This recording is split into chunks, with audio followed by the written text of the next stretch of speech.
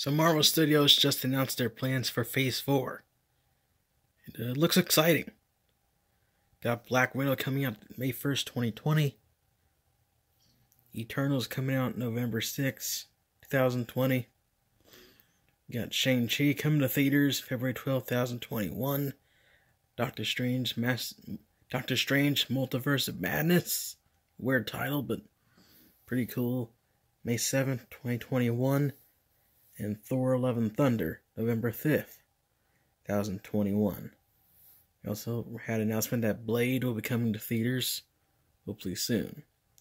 So, we also have some Disney Plus shows such as Hawkeye, Loki, WandaVision, Falcon Winter Soldier, and What If? Am I excited for it? Yes. For the theatrical portion, Eternals looks interesting. Same with Shang-Chi. Don't know who he is. We'll see about it. Doctor Strange 2, Thor 4, I believe, and Blade. They have Mahershala Ali playing Blade, not Wesley Snipes. Kind of disappointed, but kind of expected. The Disney Plus shows do interest me. Not a fan of Disney Plus. I didn't like them taking down all the Netflix and Marvel shows. Didn't like the way how that unfolded, but I'm interested in Hawkeye, Falcon Winter Soldier. Don't know about What If or WandaVision. WandaVision, it's a weird title. It is. It's a funny title. WandaVision. Sounds like a cartoon from like the 80s. What If? Maybe. It's like it's an Elseworld place.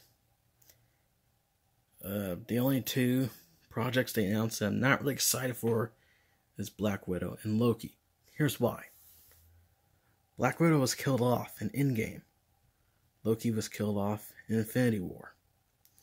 My biggest pet peeves when it comes to comic book, TV movies, TV shows, and movies is when a character gets killed off and they bring them back.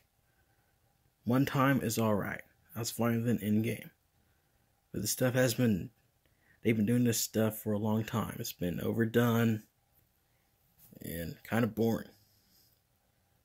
When a major character gets killed off, they need to show respect. One, to the fans that supported them. They need to give back. And we follow them on their journey.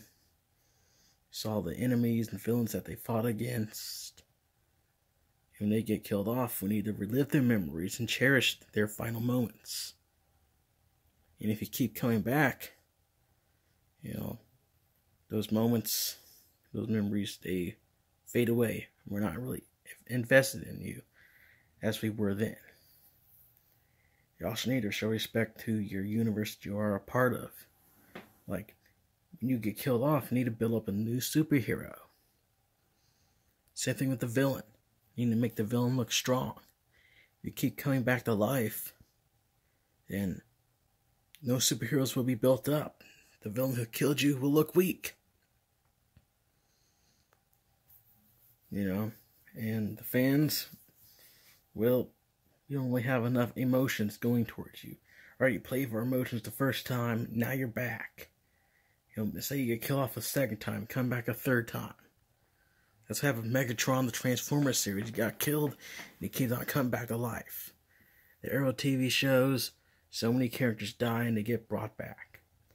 Now, I know these two shows and movies are prequels, but the character, the key, is still coming back to life. Black Widow's coming back to life.